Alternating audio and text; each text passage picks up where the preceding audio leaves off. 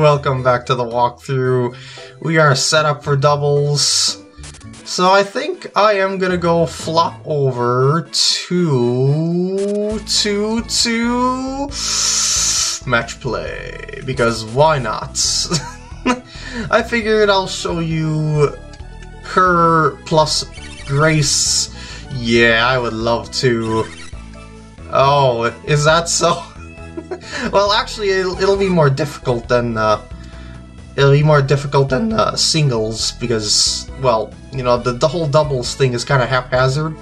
So we'll see. We'll see. Yeah, that's Sherry sounded pretty confident, but Grace knows better. Maybe she remembers my first walkthrough and how I demolished her at her own club before. Yep, got the remix of her theme song, and I'm just kind of looking at my options here, but I'm definitely better off playing down over there. So I'm just gonna do that. Little backspin to controller from going in the rough. And we are off to the races. Oh shoot, that's on the slope. Well, I didn't start this part out well, did I? Oh, well, it should be alright. I mean, Sherry's going first, and well, her driving skills haven't really been working for her, have they? Grace, can you recover? Not with a mishit like that. No. Well, let's see what Neil can do. I have more faith in Neil than those two right now, based on those first two hits. Although my first hit wasn't all that good itself. This is going right at it. That looks sensational, actually. That is as good as it gets, really. Well, besides the chip in, or well, pitch in, but you don't really expect to do that from such a distance. And they're still not on, and like even having a chance. Oh, jeez. At par, I was gonna say. Oh, that was embarrassing. All right, let's just let them forget about this hole entirely, and move on to the next hole. And will Neil be able to put us in good position? Oh, well, actually that'll be fine, because it's gonna hit more to the right, and that's a better angle than towards the left. So, because you know the tree's on the left side there. Even though we're in the rough, I think I'll be able to recover from that just fine. But will they be able to? It seems like we're kind of repeating ourselves here. Well, maybe I can't. It's kind of cutting down my power there quite a bit. And yeah, I can't hit dryer because that's terrible out of the rough. So yeah, it looks like I'm not going to be able to reach the green in regulation. I totally mishit that because I'm not used to the timing of that. When it's all shrunk like that on the gauge, I just kind of lose the feel of it, but that is okay. It's as long as I keep my powers to the very end, it will be fine, and I don't think I'm going to lose that many powers, because I won't need that many power shots in doubles, because, well, especially with stuff like this, but but what I mean is that I won't need that many shots in doubles, because, you know, there's a partner going along with me, so yeah, we got our own separate series of shots going on here. I should say separate series of powers going on here too, in general. That should run out pretty good. Yeah, just get down to the, I was gonna say get down to the bottom of the slope, otherwise it'll be a tricky putt. See, now if that was my shot, I would have played past the hole, if anything. Because that, you know, it's got the flat area over there, but now that I'm over here, it's kind of a dicey situation, but I'll see if I can make this. It's downhill, so it won't break as much. Oh, I missed. That is disappointing. But yeah, it's kind of hard to predict on that much slope, and thus I'm not used to it. But anyway, it's now back to even. Will it stay that way? Maybe. Yeah, they're definitely a better doubles team than Joe and Putz were. But anyway, I think any double team is better than Joe and Putz were. Miss hits are okay. This is a nice wide fairway landing. There we go. Even outdrove him a little bit. Oh, bad lie though. I seen that there was a little bit of a depression that it was sitting in, but it might not make much of a difference. We'll see. Oh no. Well, that's not going to be good for them. Yeah, that's some thick stuff. And I'm going to hit... I guess I can get a little bit more with the driver here. But yeah, that works. That should work just fine. Oh, actually, maybe a little too much. I hope those trees aren't in his way, but I don't think they are. Because I always look at, when I see trees on the overhead map, I always look at them as if I'm looking at the very trunk, because that seems to be about the way that they're situated. You know, in terms of the relation to where they are on the course, despite their curvature or whatever they look, because as you can tell, they're all basically curving in the same way. So you know, it's just the way that the overhead map thingy looks and whatnot. Ooh, this is... I'm gonna have to chip this in, won't I?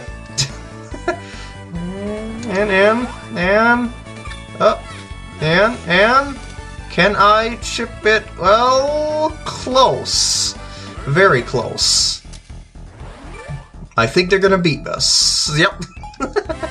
That is okay. Whoops, indeed, Neil. We are behind one. That is quite an accomplishment, actually, if you think about it. Anyway, they're gonna hit down. Oh, what the heck? That's... I think the fairway is actually going to be in their way. Like, that huge hump that's just going, like, nearly straight up. It's just going to be... Well, maybe it's not going to be in their way. We'll see. He's going to hook this one in the bunker. Probably. Yeah. Oh, no, it buried. That's not good. I won't be able to get on the green regulation now. Well, actually, there's my plug in that. No, it's not going to plug in that bunker. It's just going to go in the heavy up. I guess this is not a good hole for either of us. Can I push the limits here? Like, what could... Like, I would not hit a 3-wood out of this in real life, but this is something that is possible in the game. How well will this go, though? Nah, it's not gonna make it. Maybe I should have tried putting topspin on that, but... Yeah, I didn't really see it happening. But, ooh, that is a tiny impact area. That's very scary to hit with. Okay, you're over the green, so you're probably going to chip on and then bogey. So as long as Neil gets on somewhere decently, I will be able to get the putt for par, and we're going to win the hole.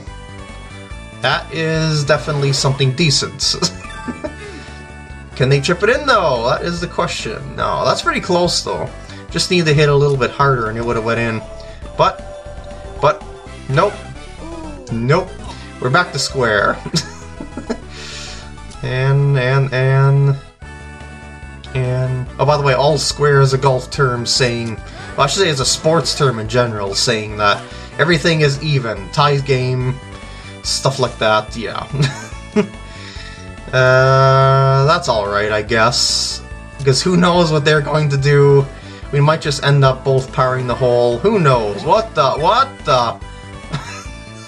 It's like she changed the club before the shot and then lost, like, dropped the power on the impact. Power portion of the gauge, and I don't know, man. I don't know. Whoa! Nice shot there. Because I'm on the slope, I'm gonna have to use a lot more power. It looks like I'm using a lot of power here, but it's really not going to go that far.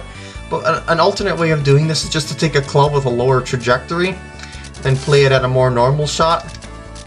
But I think I'd like to do a wedge here. And I'm not gonna spin it or anything like that. This is gonna be a really high trajectory and the wind's in my face. So I'm just gonna roll out a little bit. Ooh, I flubbed that up. Well, come on, Neil, make the putt like I would. Yeah! That'll do. That'll do. And 2 powers, all square. Still. I'm going to hit this as hard as I can, like I did before in the tournaments, and see how it goes. With that crosswind of 9 miles per hour, I don't know if that's going to be an issue, and it is not. Because I just didn't want to go on that slope and leave him in an awkward situation, like he left me in the last hole. But yeah, that's not a factor here. That's also a good shot. But will Sherry be able to make it on the green in regulation? Maybe. Not when you miss-hit both like that. No, that's... Oh, hit the tree.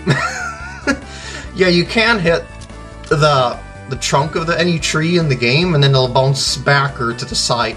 Hiccup, excuse me, or wherever. But the thing about it is that when you're hitting, or at least trying to hit high over a tree, that generally will not happen because the leaves are up top, and you're just going to get caught up in the trees a little bit, and then it's just going to drop down in front of the trees. So it's not that risky of a shot as long as your shot is high enough if you're trying to hit over a tree. You know, as long as you don't get yourself stuck behind the tree, that is going to be alright. And I'm going to try and chip this in here. Maybe a little bit too much to the left. Move a little more. Still, no, it's too much right. Okay, that looks good. And I'm just going to little backspin to control it a bit. Oh, well, that's not what I was going for. but, well, they made their putts. So it's most likely going to be a tie here, because, yeah, we're both, I mean, I was in range, I got him within range, and she made the putts. So, yeah. Anyway, drive time, and little miss-hits on both ends, but I think it's going to be fine. Actually, it would have been better if I missed it more on the right side of the impact portion of the gauge, but... And details. He probably can still make the green in 2, probably. That would be most ideal. At this rate, I think it's going to be a pretty long match, but I'm not going to cut off the match halfway through. We're going to play this to the end. Nah, he can't make the green. Too difficult. Why did he change the impact marker if he wasn't going to change it on the actual swing? I don't understand. Oh, whatever. Well, that's going to put us near the bunker, but not quite in the bunker. That is alright, because he wasn't going to make it in regulation anyway, so... That was more my fault than anything, but I don't think it's not really going to matter here when they hit like that. As long as I get up to the flat portion, I'm pretty sure Neil can make the putt. How's the angle? A little bit more left. Yeah, I think that's going to be okay, because it's just going to drop and stop on its own without any sort of spin or anything like that. Yeah, there we go. Little runouts. And it is on the flat portion. As long as he doesn't move the cursor, it should be fine. Ooh, near chip in there. But if she wouldn't have missed it on the gauge there, that probably would have been in. And there we go. Birdie time! Woo! And we're in the lead. How close can I go? Maybe very close, because there's no wind. Well, I mishit that a little bit, so it might be shorter than I would like it to be. Yeah, that's not going to be very good. I tried to thread the needle there. It didn't pay off. Oh, whoa. Well, that might go, yeah, out of bounds. That's a penalty of both distance and the stroke. See, that beachy area there is actually out of bounds, so... Yeah, yeah! I guess my shot didn't mean all that much. I mean, I could have put myself anywhere around the green and Neil would just pop it on there, or, well, even chip it in. Yeah, that'll work. Oh wow, that was a disaster hole for them. Well, it happens in golf, I suppose. Whoa, whoa, whoa. Whoa, whoa, whoa. I was just aiming at a tree there for a second. And, oh shoot, I just realized I changed the impact area there at the bottom right by mistake. Well, okay, it worked out, whatever. Not gonna question it. Because even though that the line wasn't how it ended up, or, you know, just by the way it was set up, that's just, it turned out fine. So don't question it. Yeah, they're in good position too. They could potentially make birdie. Who knows? Maybe that's what Neil did. He moved the cursor by mistake and then he didn't put it back. I don't know.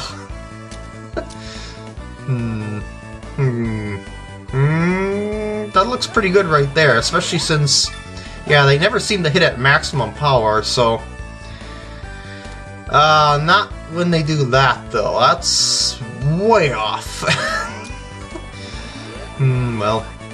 Well, we're both at about the same position, stroke-wise, so we'll see. I'll be able to get really close here because I'm on the flat spot without any sort of unpredictability going on here. Yeah, I'm just gonna drop and stop it, I guess, really close. Yeah, it looks perfect right there. And a little backspin, just to control his landing. And, oh, yeah, when I said perfect, I meant perfect.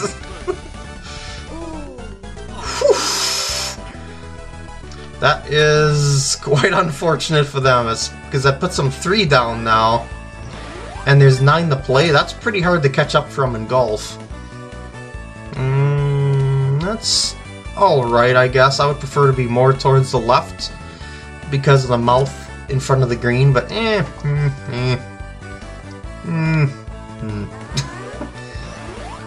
Anyway, let's see what they do.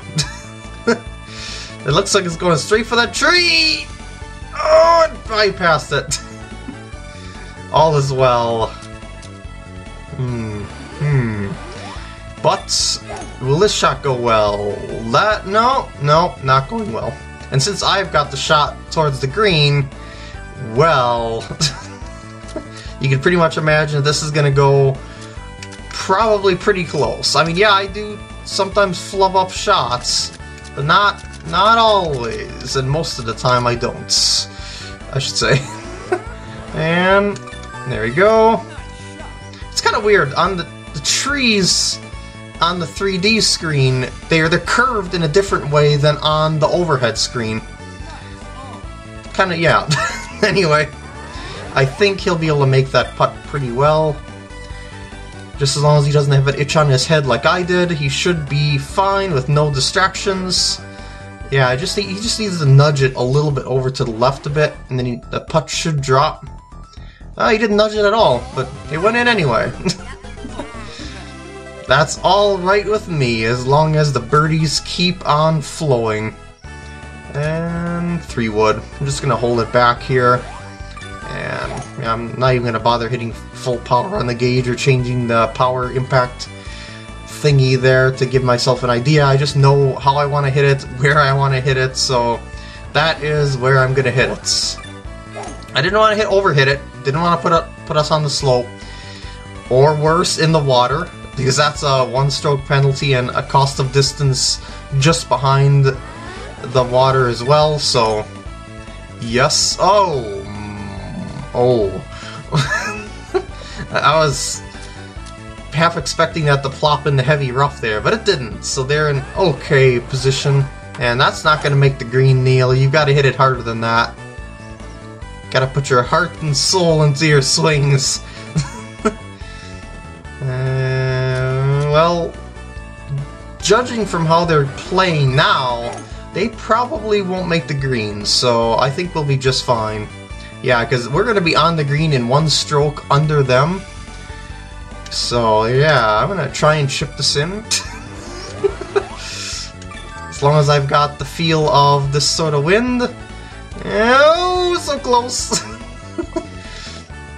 Yeah, that one didn't feel as perfect as the other one did, just by where the direction was and whatnot, but I didn't really feel like messing with it that much. Anyway, oh, they didn't get inside us, so they're up next for the putts. Bogey, but we've got the par for sure, because I don't think he's gonna miss that though. 2 to win. Little puddles of water going on here, but given how easy this pin location is, it probably will not make much of a difference. Oh shoot, oh, the impact marker, Xbox D-pad. Xbox D-pad, well, it's still gonna be alright. But, yeah, where the pin is, if it was more towards the right, that would have been a whole lot different. But when it's over there, it's a really, really easy hole. If you're wondering why they change pins around on golf courses, it's because of green traffic. Like, when you have people walking around on a green, the most trafficked area is, of course, around the hole. And the more that they have, you know, the more people they have doing that around the hole on a constant basis, the more it strains the grass on the green. That just keeps damaging it more and more. And they just have to keep changing the pin locations to somewhere that people aren't tracking, you know, like they aren't going to be generally where they're going to be walking to. Like, you want to let the green recover between, you know, the growth periods of the grass and stuff like that. So it's just a matter of strategic pin positioning to keep the course maintenance going nice and smooth. I mean, yeah, people are still going to accidentally hit where the pin location was on some other day, but, you know, the traffic is just not going to be nearly as much as it would be if you would, you know, if you would have had a the pin location sitting in the same spot for weeks on end. So, is that going to be in front of the tree? No, it's not. Okay. It looks like it's just past the tree. Come on, Neil. Put us on the green. He looks a little confused there. That's not... No, that's not going to be on the green, but that's going to be an okay position. Well, actually, maybe not, because now I got a tree in my way. Although I think I can hit around it, just with, like, curving it with a draw, right to left stroke. But we'll see when I get to my shot. I might be prejudging my location too early here, because, you know, you can't really tell exactly where you are on the overhead screen. Let's see. Oh, no, there is a tree in front of me. So, what if I curve it right to left? Can I get away with that? Can I? No, how about I try left to right? Is that better? Is that better? That looks better. I'm gonna hit it lower, too, so it goes under the branches. So it's not gonna be a drop and stop, it's gonna be a roller. Oh, no. I might have to go 7-iron to get between the bend of the tree here. Because, yeah, see how the tree is going like that? Yeah, that's what I figured. So, yeah, maybe I'll go to an 8-iron. I can get even closer than that, right? Can I get closer? Yeah, I'll take that risk. And I didn't quite hit that high. That actually did hit the tree. What the poop? Oh, whatever. If they get a point, they get a point. We're so far ahead, it doesn't matter that much. I just wanted to try and make a spectacular recovery shot, but I think Neil did a whole lot better than I did from his position. Yes. I got a little too greedy with it. Because remember I said that the line that you see isn't really where the ball's going to be going, it's just more of an estimation. Yeah, that blue moving line. Yeah, that's basically what I was really pushing too much there when I was trying to hit around the tree. I should have just hit further to the left to get on the green and just hope that Neil make the putt, but, well, I failed. I just took too much for risk. And this one looks risky, but it's actually not. Because I have so much of an impact and control area that even if I hit the tree, it's just gonna go right to the fairway or in the mouth anyway. So, well, I didn't quite make it to the fairway, but that's still alright. I just wanted to put him in good position to try and get a birdie, but yeah, it's just a matter of doing your best for your teammates on your turn, basically. And I did not do my best when I hit the tree on the last hole. But anyway, this looks pretty good. I might be able to just putt that in. Yeah, putting off the green is something that's good to do even in real life, just as long as you know when to do it. And yeah, let's see here. Switch to the middle. I'm not gonna change the cursor or anything like that. I'm just gonna hope for the best here. I'm gonna hit it pretty hard because I'm off the fairway. I mean, off the green. Oh yeah! I think if I hit it any harder than that, it would have bounced out. But no need to worry. We won. Oh, that was a pretty long part. Maybe I should have split this up. Well, if I see a match getting long like that in the future, I'll split it up into 2 parts. But for now, because I said I wasn't going to, I'm not going to. Just kind of go with my word here and level up Neil a little bit more there. He needs more help than I do. I will go for my drive distance, I think. And for him, I will go for straightening his shot and improving his impact and control so that he keeps everything peachy keen. Grace is out. She is ready to be played. New doubles match. Tiny and Azalea. And let's hear their words of resigning. Yep, we did. Well, that'll definitely be for another time. But for now, we're just gonna read the rest of the dialogue here, and then end off the part. Oh yeah, definitely. Definitely. And you'll notice that the dialogue is different here if you would have done the tournament first, and then did the match, because then they would have said you beat us both in the tournament and now in match play. But nope, different here. So it's really hard to see all the dialogue in the game, like in a single playthrough because of that. Because you wouldn't really want me to stop, like, just do it in a reverse order just to get the other bit of dialogue, would you? That's a lot of tedium, especially when you know that I've got the match either way, and everyone's playthrough is going to be different anyway. So yeah. So what I think I'm going to do is end off the part here, and I will see you in the next part when I do the tournament in my order.